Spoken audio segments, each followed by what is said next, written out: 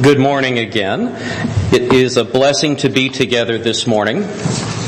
Please turn in your Bibles to Luke chapter 22. We're going to start in verse 66 this morning. Luke 22:66.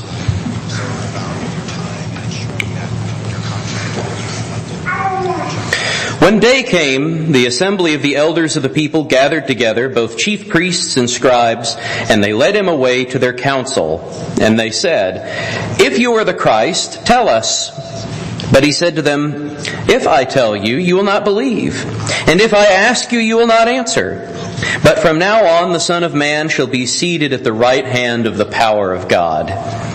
So they all said, "Are you the Son of God then?" And he said to them, "You said that I am."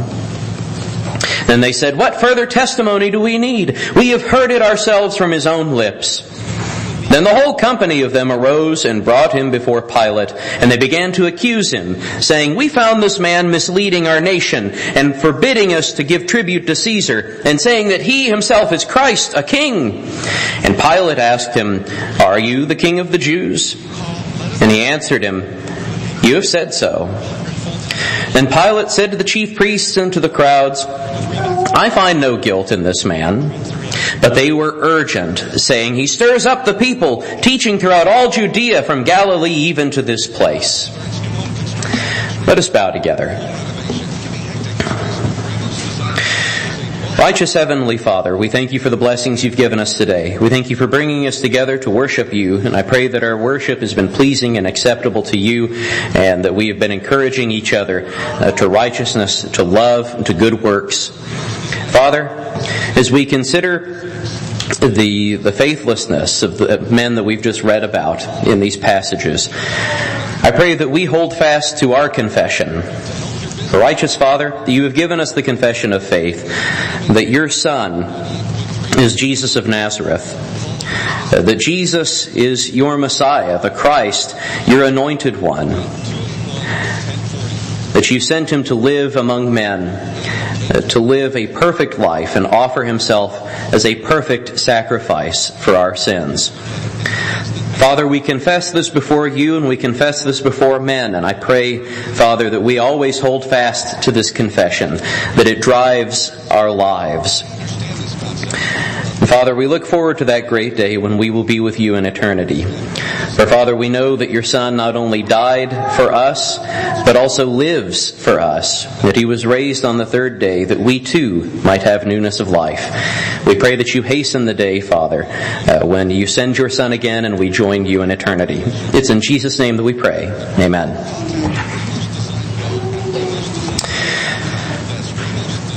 Like I said, it is a blessing to be together. And it is a blessing to have brothers here who can lead and can serve. And I want to say just a few words, before we jump into the text itself. But for everybody that you see, leading up at the head of the congregation, they would not be there without their mothers. I mean, literally, because, that's just the way things work, right? But I'm reminded of what Paul says to Timothy about the role of his mother and his grandmother in the formation of his faith. And tonight we're going to read a passage where, as Luke records it, and as the other gospel writers record it, the first people to become aware of Jesus' resurrection, the first people to know that the tomb was empty because Jesus lived, the first people to bring that message to others were women, namely Mary Magdalene, Joanna, Mary the mother of James.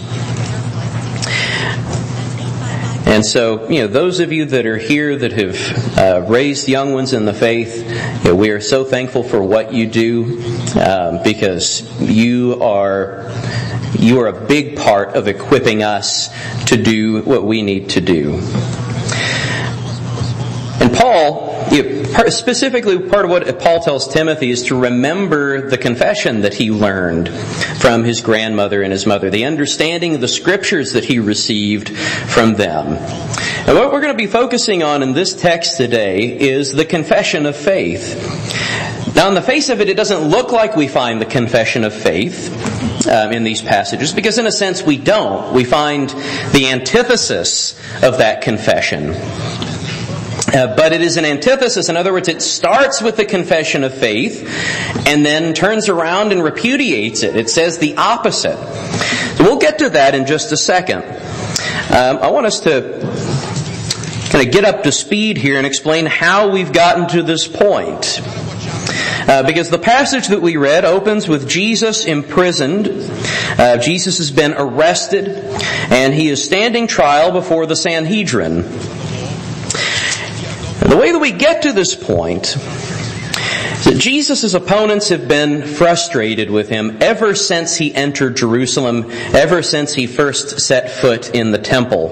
The first thing that we read Jesus doing whenever he enters Jerusalem, at the end of Luke chapter 19, is that he enters the temple in verse 45, and he began to drive out those who sold, saying to them, "It is written, my house shall be a house of prayer, but you have made it a den of robbers."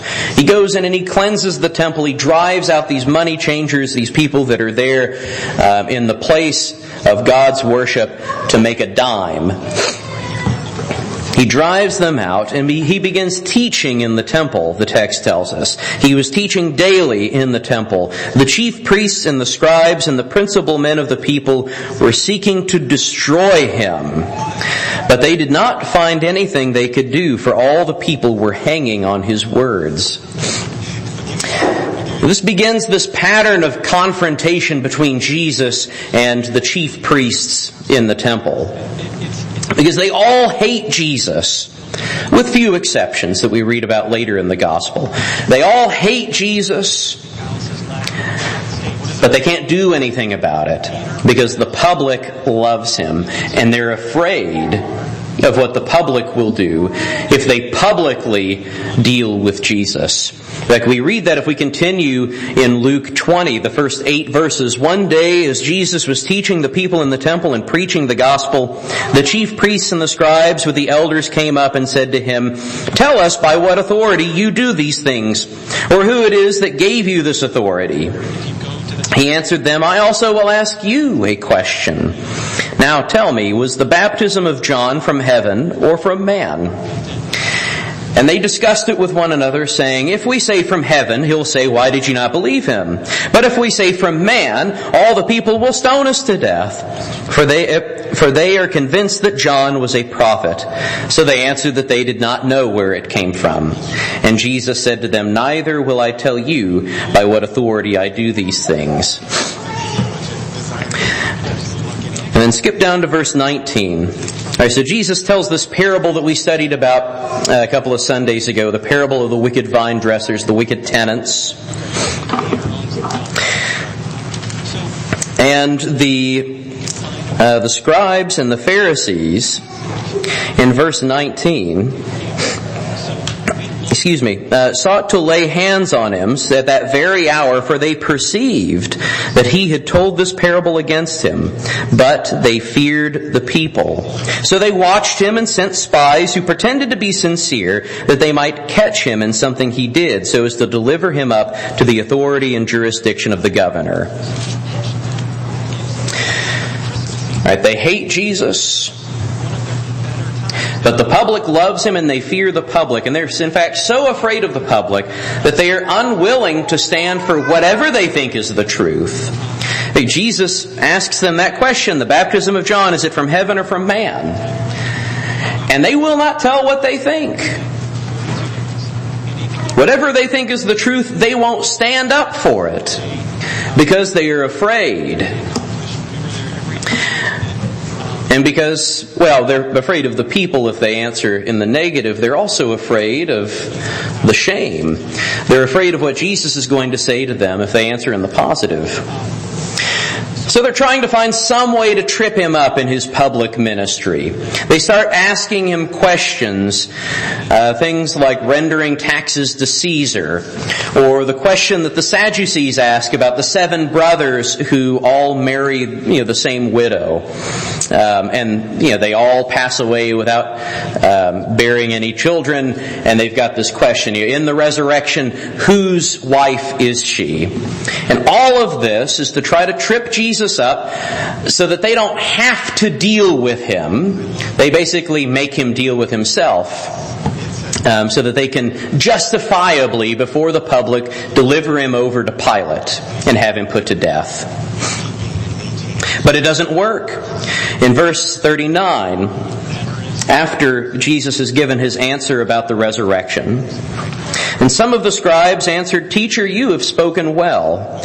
For they no longer dared to ask him any question. All right, they saw that tactic was not going to work. So as we studied last Sunday, they finally have to resort to getting Jesus alone. They can't deal with him in public. They are afraid of the people, and they can't get Jesus to trip up in what he's preaching. And so in chapter 22 and verse 1, now the feast of unleavened bread drew near, which is called the Passover, and the chief priests and the scribes were seeking how to put him to death, for they feared the people. Then Satan entered into Judas, called Iscariot, who was of the number of the 12. He went away and conferred with the chief priests and officers how he might betray him to them. And they were glad and agreed to give him money. So he consented and sought an opportunity to betray him to them in the absence of a crowd. That's what this whole betrayal is about. It's not that they can't figure out who Jesus is, but it's that they need to find Jesus alone. They've had a hard time tracking his movements. They don't know when they can catch him by himself so that they can arrest him without a big fuss and bring him in for questioning without the public, breathing down their neck. And so that brings us to the end of chapter 22. All right, Judas betrays him. Judas knows he's going to be alone in the garden, and so he gets all of these cronies, and they're armed, and they come in and arrest Jesus so that they don't cause a big public scene. And they hold him overnight, and when day came, the assembly of the elders of the people gathered together. That is, the Sanhedrin gathered, their court of justice, as it were, gathered together to question Jesus. This is the fruit of Judas's betrayal. This is what they've been looking for, a chance to deal with him one-on-one. And if you look at the Sanhedrin's questions, they show that they understand who Jesus is. They ask him, "If you are the Christ, tell us." Now, we've been studying Luke for a long time. We've not seen any place in the gospel up to this point where Jesus has just come out explicitly and declared, "I'm the Christ." What we have seen, though, is what the chief priests have seen. We've seen what the Sanhedrin has seen, that Jesus is teaching in such a way and performing miracles in such a way that it's clear that he is God's Messiah. All right, that's an answer that we come to implicitly as we're reading through the Gospel of Luke. There's something special about this guy. And that is the same conclusion that the Sanhedrin has come to, which is why they ask, "If you are the Christ, tell us." I don't know if they stop to think about this. I don't know if we stop to think about this very often. But you only ask questions that you have a good reason to ask. All right? I wouldn't go up to any one of you and demand, "If you are the Christ, tell me." Right? Not to be insulting or anything, but none of you, and I certainly haven't either, but none of us have given me the impression that we are the Christ. That's why I'm not going up to any of you and asking that question. If you are the Christ, tell me. It would make about as much sense as me coming up to you and asking you if you're a sliced onion. Right? Or if you're part of the Russian mafia. Like, I don't have any reason to believe any of those things, so why would I go up to any of you and ask questions like that? Why are they asking Jesus if He is the Christ? It is because they have heard His teaching and they have seen His miracles. They've seen that He acts like the Messiah. They don't want to admit it, but they have figured it out. They know the Scriptures. They know the promises, the things that we've been talking about in our studies of the prophets and the law. They get it. They don't want to admit that they get it. And so Jesus, sensing their insincerity, tells them that a straight answer would do them no good. He says, if I tell you, you will not believe. If I ask you, you will not answer. In other words, if I engage you in conversation, this is not going to go anywhere. And they've already proven that. And we've just seen it. He asks them that question about, where is the baptism of John from? Is it from heaven or from man? And they refuse to give him a straight answer. And so he says, look, this conversation is not going to go anywhere. You're not asking me this because you really want to know the answer. So I'm not going to tell you. But then he draws them in a bit. He does exactly the same thing that he's been doing. He has been, saying and doing things that imply that he is the Messiah, that he is the Son of God. And he says something that, if you're not grounded in the law and the prophets, sounds really enigmatic. He says, from now on the Son of Man will be seated at the right hand of the power of God. And that prompts them to ask another question. Are you the Son of God then? Again, where is this question coming from? You don't ask questions you don't have a reason to ask. Because again, they've figured out who Jesus is. They figured out what Jesus means whenever He says, from now on the Son of Man shall be seated at the right hand of the power of God. Jesus didn't put this question in their mouths. They came up with this themselves. They understood the implications of everything that Jesus had done. And so Jesus calls them out on it. He takes their doubting question and turns it into a confession. They ask Him, are you the Son of God then? And He said to them, you say that I am. But He pins it to them. He says, you're not going to get out of this saying that you really didn't know what you were doing. Right, because we know what's going to happen at the end of all of this. We know that they're going to deliver Him over to Pilate and He is going to be put to death. We know that they are going to be responsible for murdering the Son of God. And He tells them, you know you're responsible for this. You know.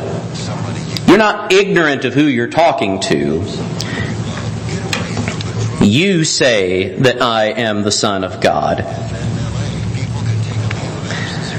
That's the tragic irony of all of this.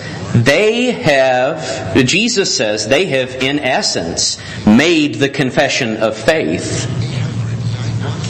At least they understand it. And so even though the Sanhedrin has everything that it needs to truly confess that Jesus is Lord, even though they have arrived at this conclusion themselves, they use Jesus' words to condemn Him. They take the confession of faith and they turn it on its head. They pervert it. Because they're not really confessing this in faith. They show their faithlessness by making His confession the evidence of blasphemy.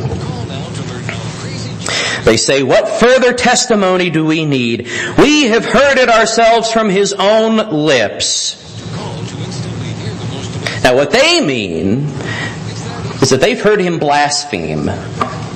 And that's why they bring him over to Pilate. Now they couch this in terms that the Roman governor would understand. They accuse him of misleading the nation. Your translation might say perverting the nation or turning the nation aside. All of those are meaningful translations of the word that's used there. Perverting, turning away.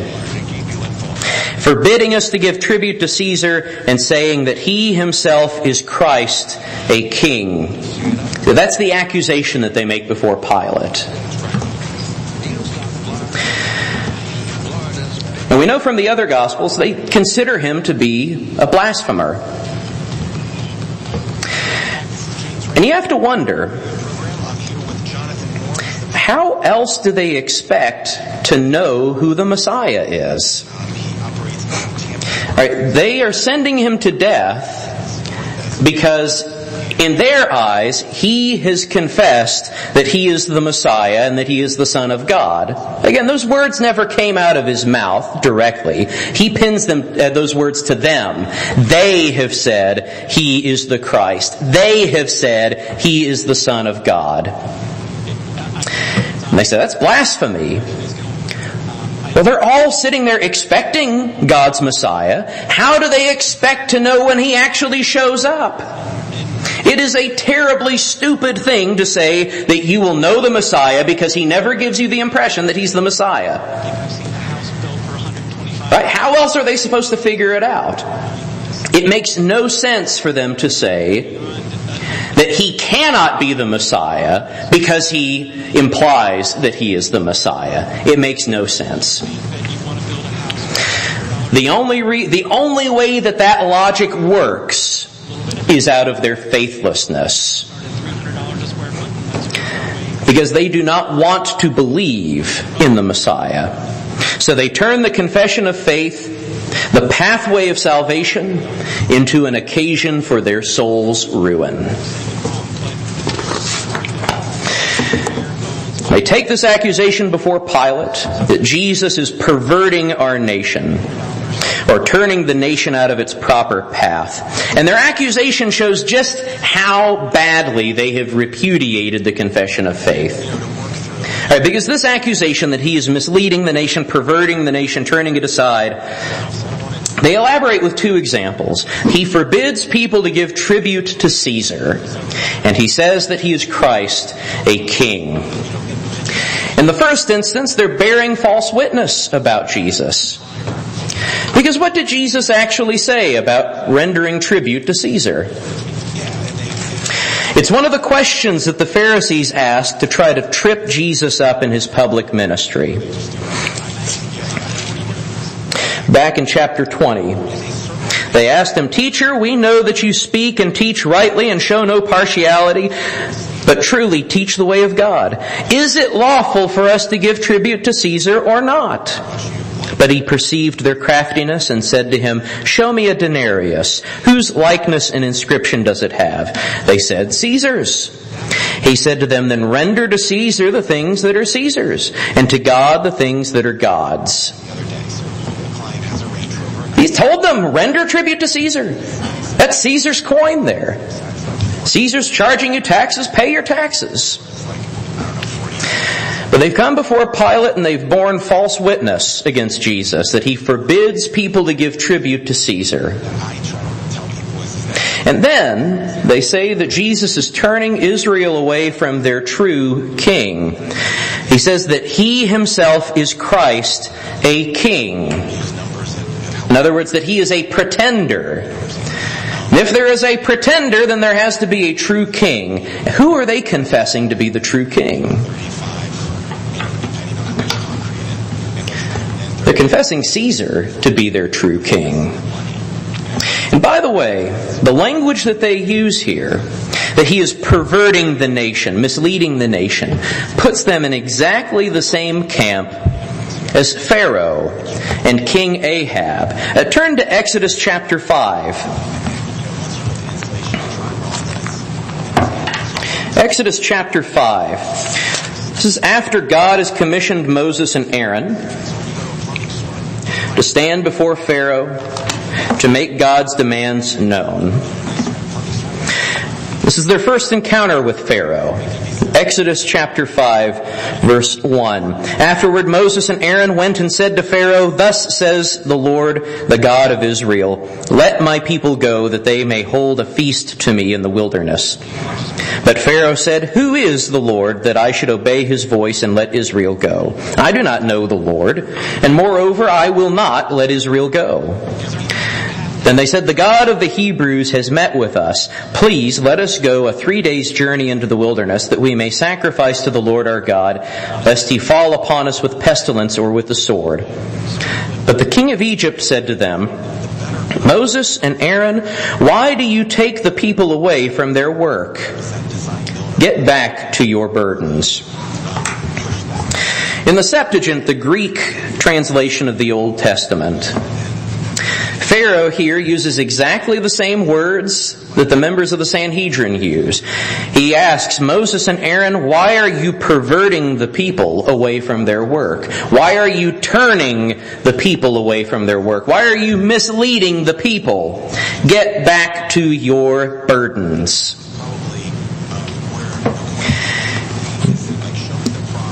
So here the Sanhedrin, they're mimicking the same words of Pharaoh.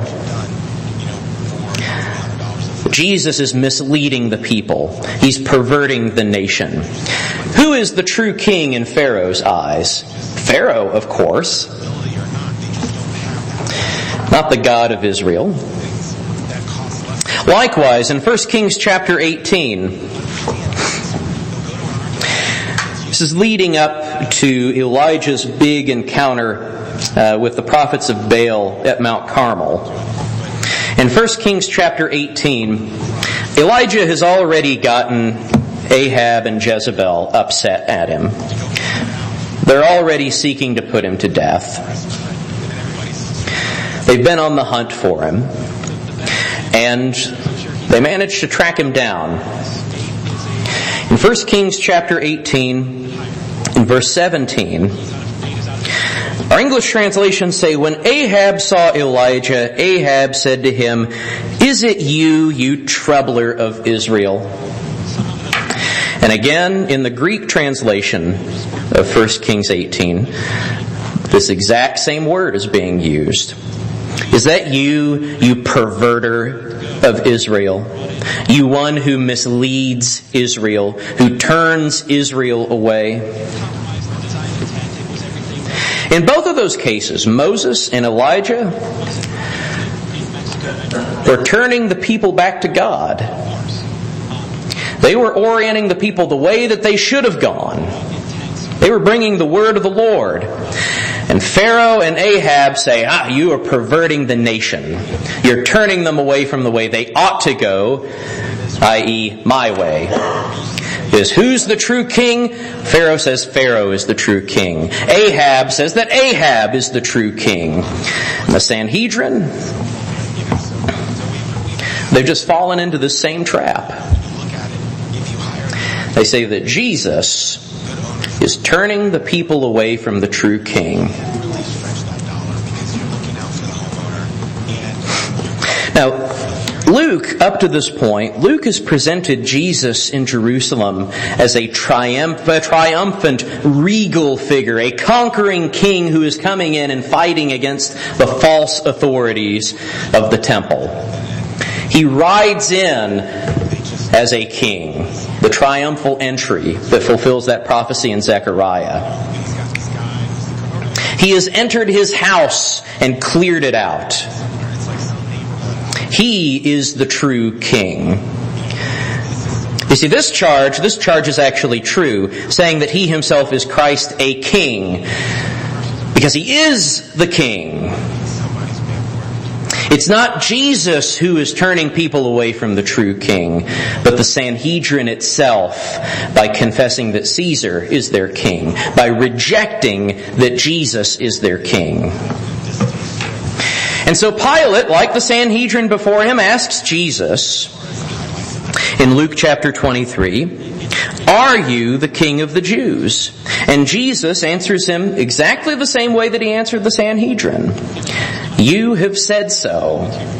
Turning Pilate's question into a confession of faith.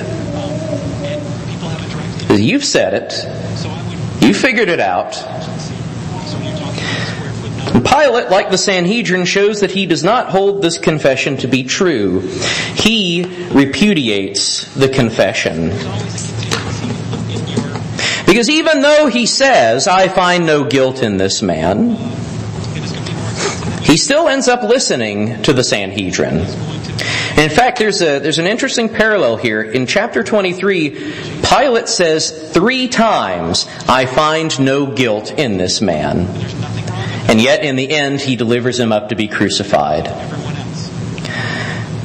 It's like we've got Peter all over again, rejecting Jesus 3 times.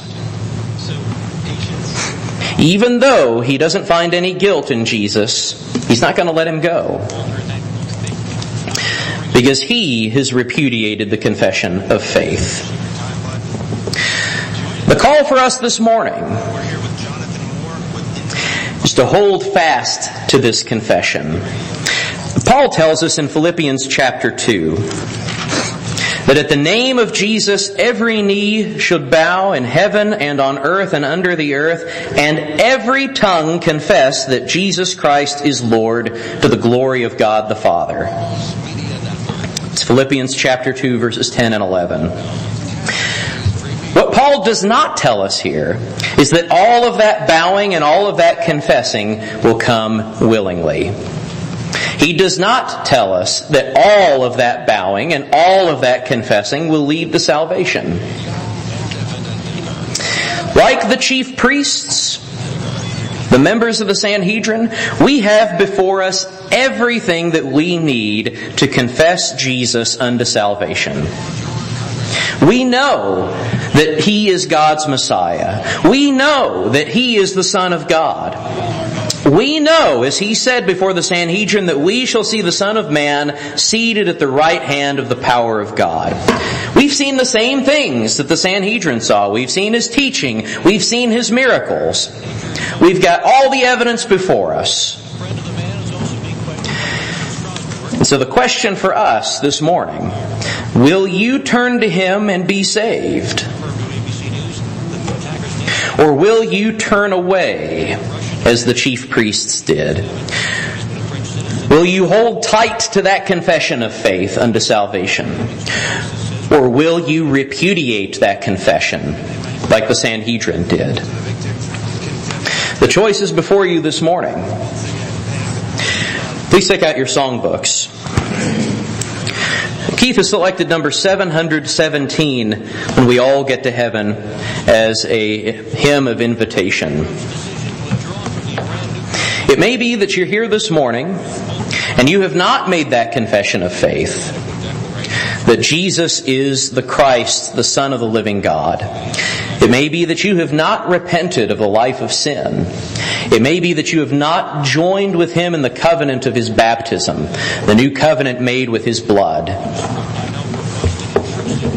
Or it may be that you're here with us and you've made that confession, but like the Sanhedrin, you've turned away from it. You've not held on to it. You know that Jesus is the Son of God, but your life, that's what your lips say, but your life says something else. Your life says that you are king of your life and not Jesus. And you're in need of restoration. Whatever your need may be this morning, whether it's baptism into that covenant or restoration to that covenant, we stand ready to help you if you'll make your needs known to us by coming forward as together we stand and sing.